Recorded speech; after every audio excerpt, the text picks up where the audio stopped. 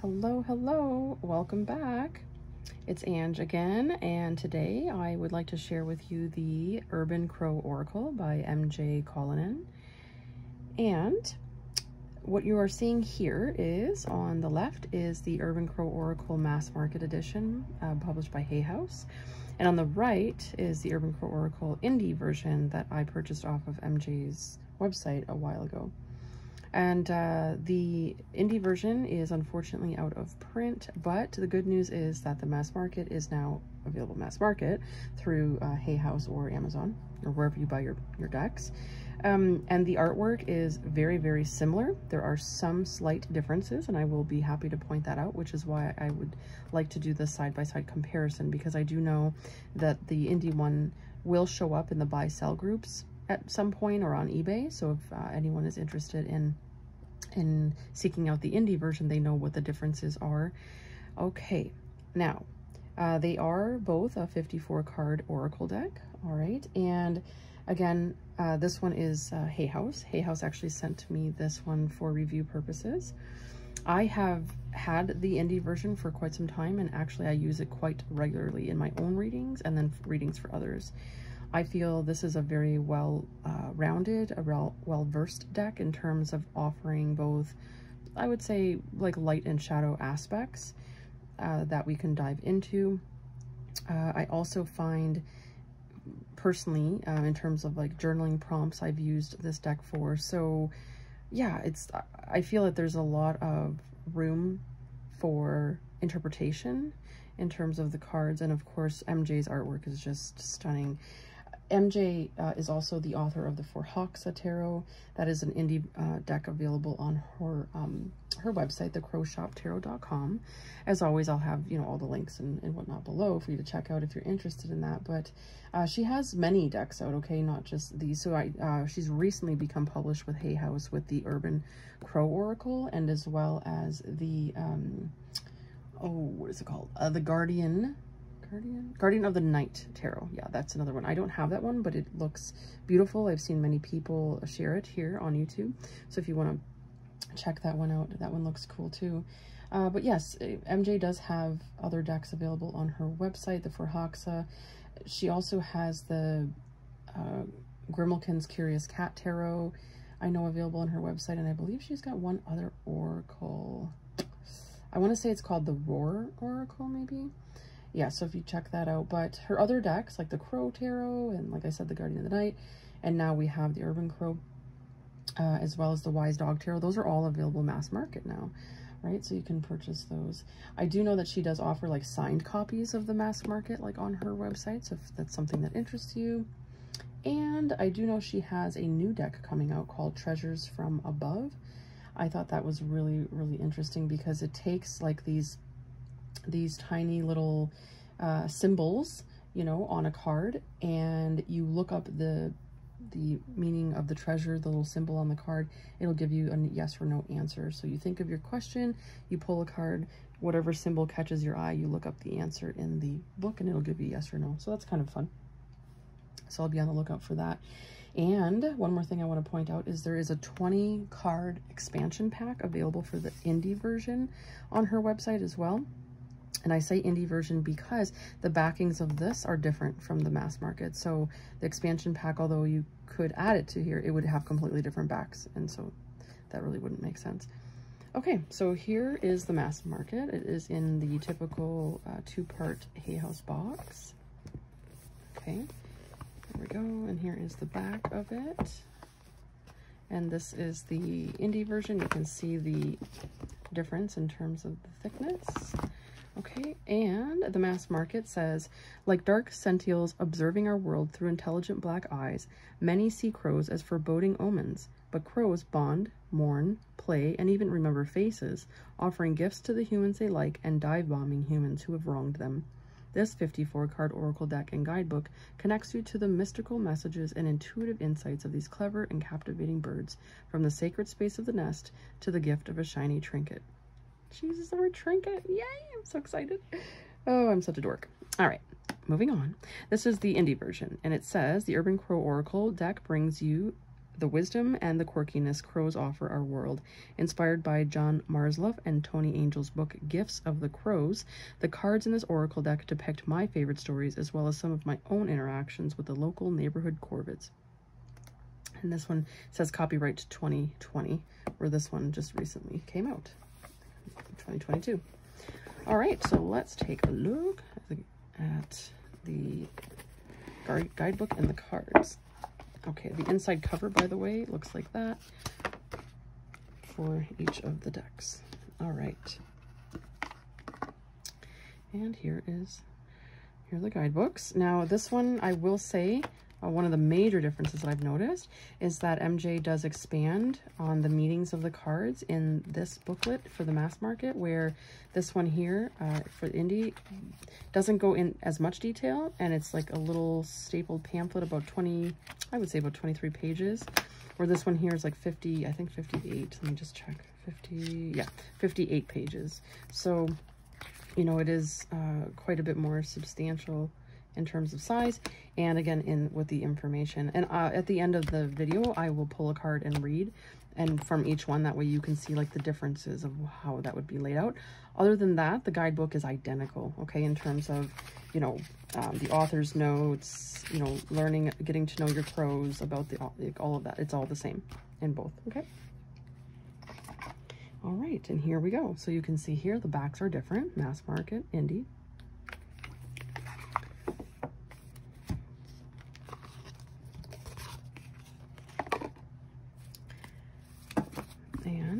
Also, you can see the thickness, okay, of the mass market is much thicker than the indie.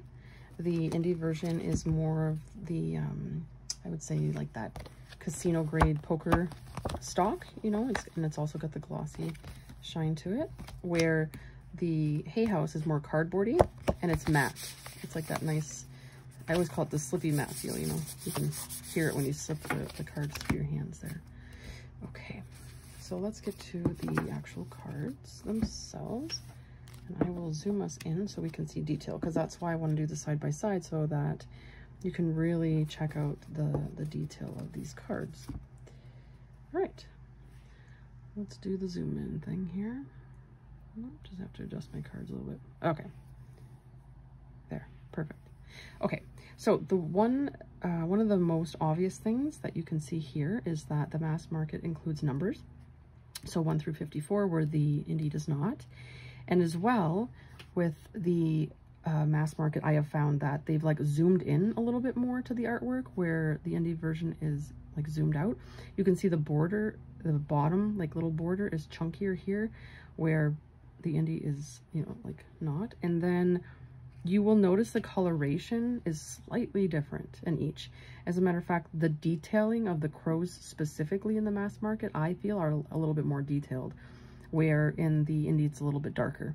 So this is more like shadowy, and this is, they've like lightened up some certain areas, I think, in the artwork. Other than that, the artwork is pretty identical. There is one card I will point out a difference that I did notice in the deck. Okay, so now we'll just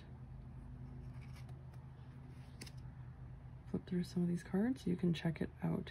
And again, you can see what I mean here, right? Like how it's like zoomed in, where this is like out a little bit more. You can see a little bit more of the flowers. You can see the bird is appearing a little bit bigger because it's zoomed in. The lighting is a little bit different, right? And these aren't complaints by any means. This is just observation, right? I'm really attached to this version because I've had it and I've connected with it so deeply. But I really enjoy MJ's work.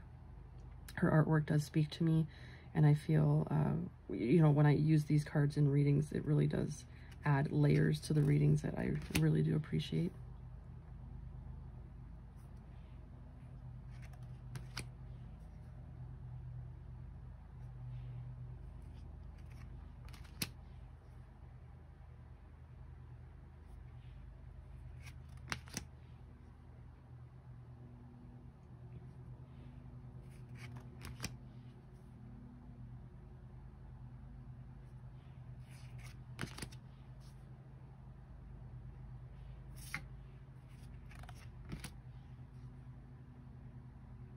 This is another example, right? You can see the roots of the tree and some detailing here, where here it's cut off, you know, by that big border. You know, I would say though that if I had a preference, I would not choose that big honkin' border at the very bottom. How this is more like transparent, I like that. You can actually see through. I don't know if you can catch that on the camera. You can actually like see through that, where this one is like this big bold border, right? So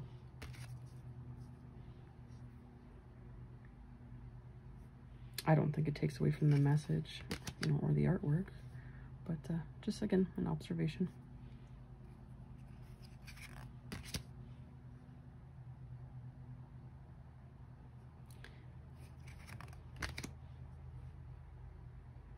And again, in the Indie, you can see like supposed to be depicting like the sound waves of his call, where here they're there, right, but they're faint compared to this one.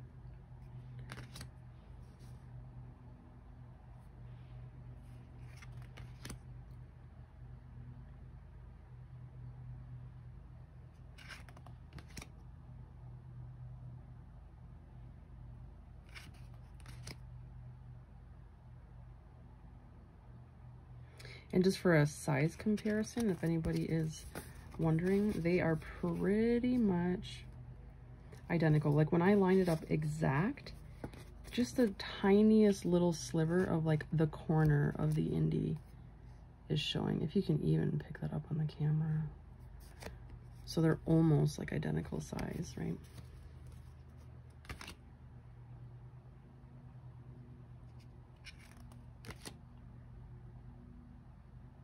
And here's another thing too. I love this ghost card. See this tiny little feather down here? You don't really see that in this one. You know, like it's actually being blocked by that border. Where here you can see like the whole thing, right? So, and you can see here there's a different font that they've used as well for the keywords. This is one of my favorite cards for obvious reasons. There's trinkets involved. The bird's picking out some shiny little objects to go and gift somebody. I think that's the coolest thing. I've never had a crow or a bird gift me anything, but I think that is like on my bucket list. I would love to experience that. I'd love to put that out there to the universe.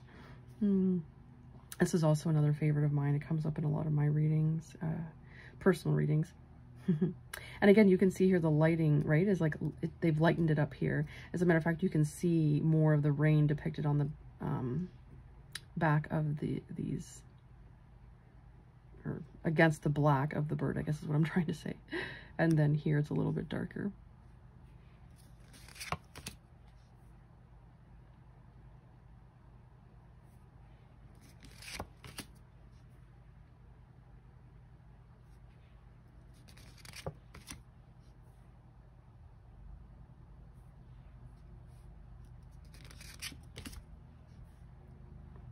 This is cool. When I first got this deck, I was kind of trying to figure it out before looking at the guidebook, and then I had to read.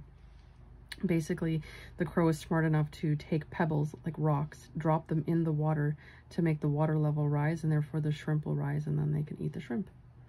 So I thought that was really cool, like being, you know, insightful, being creative in how you get something done, how you accomplish something. Again, look at the detailing difference, right? How much darker it is here, and then how they've added and like they've really lightened up some of the details in the mass market version.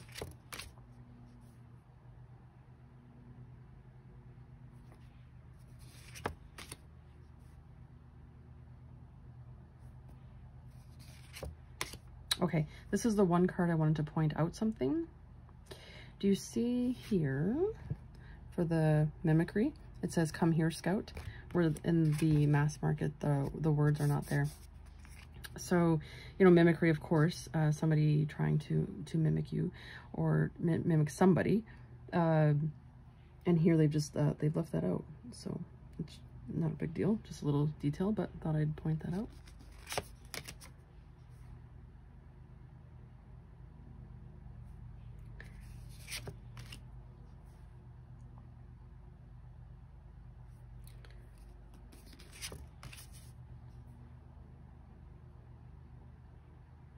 You can really see the difference in coloration here, right?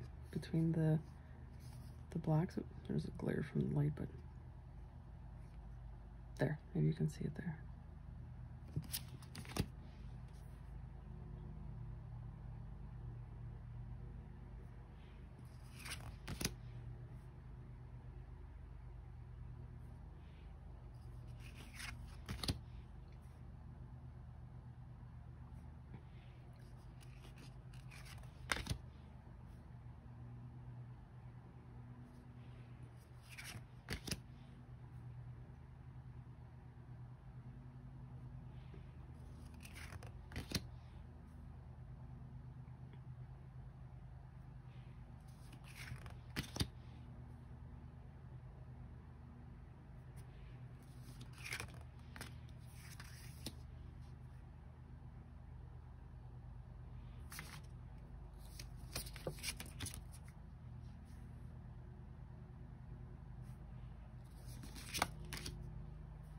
I love this card as well.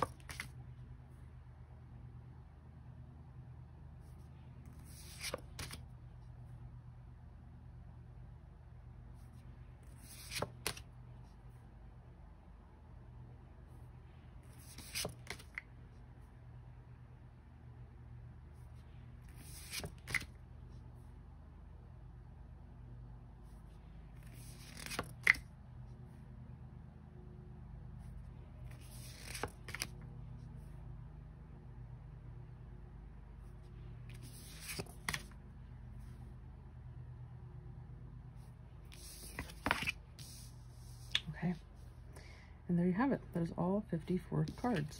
Now, what I'll do is I'll take the mass market version, since this is the one that Hay House sent me for review purposes, and I will give them a shuffle.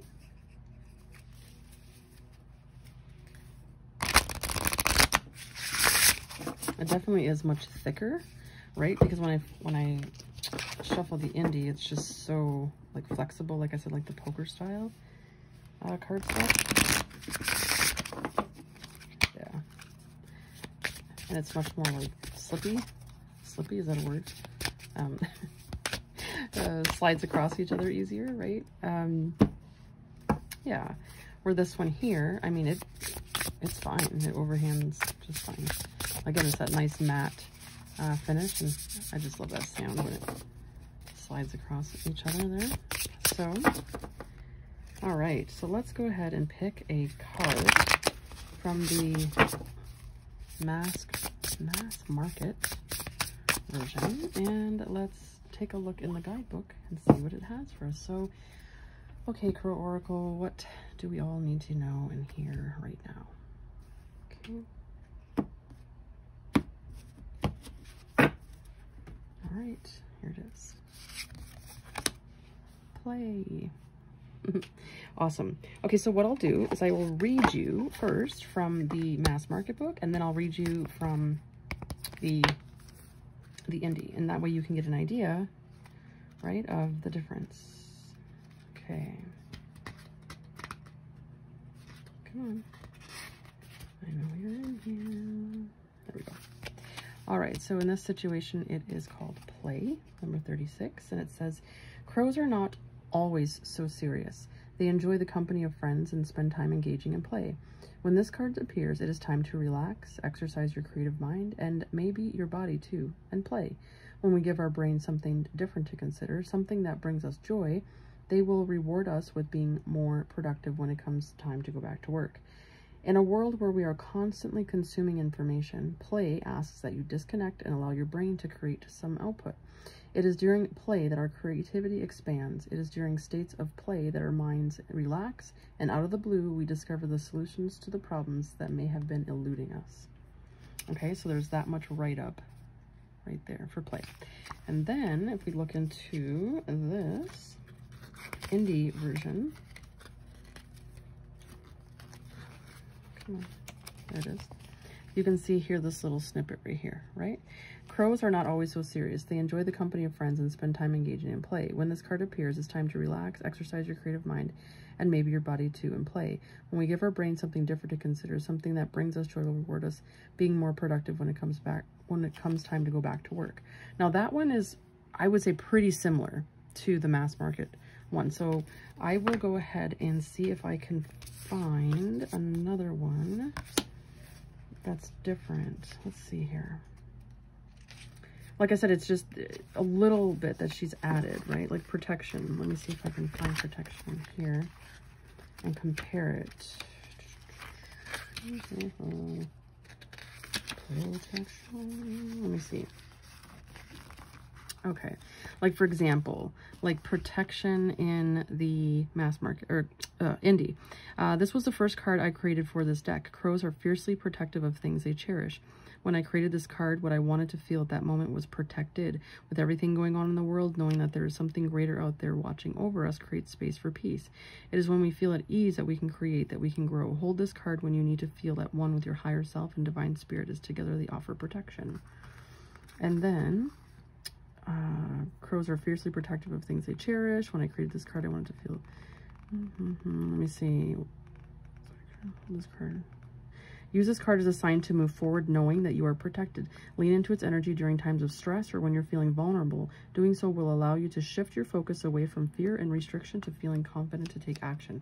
So that's what I mean. Like, essentially it's the same thing, but she has added a little bit more at the very bottom there. Okay, so that is the Urban Crow Oracle, both the mass market and the indie. And so, do you have this deck? Are you interested in getting this deck? Let me know down in the comments. And thank you so much for watching, and I'll see you on another one. Bye for now.